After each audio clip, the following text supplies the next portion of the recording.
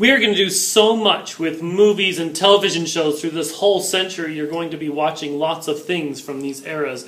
And in your supplementary assignment, some of you may be watching movies from this time period.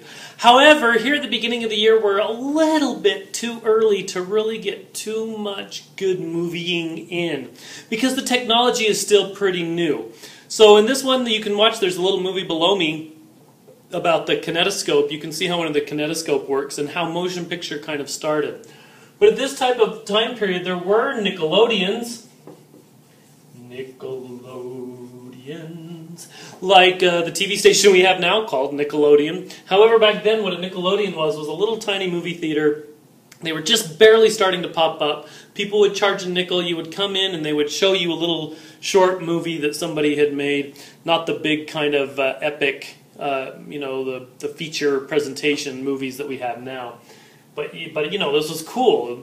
People were seeing motion pictures for the first time, pictures that moved. In fact, what you call a picture that moves is a movie.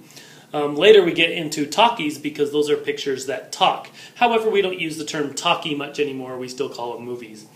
So Nickelodeons would charge people a nickel and they could come in and watch a movie. You also had the kinetoscope, which you can see the little demonstration up below. Kinetoscopes were little tiny machines that you could put some money in, and you would turn the crank and the motion picture would play in front of you on the little machine. So this was, people were just barely starting to get the idea of motion pictures.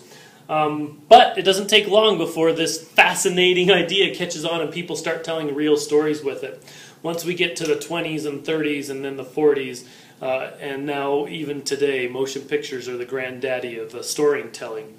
So here's the beginnings of it. Learn a little bit about how this stuff started. Watch the demonstration below. But just know in packets to come, we're going to be watching parts of and seeing lots of things from movies from those time periods, because this becomes, movies really becomes one of the main ways that America tells its story.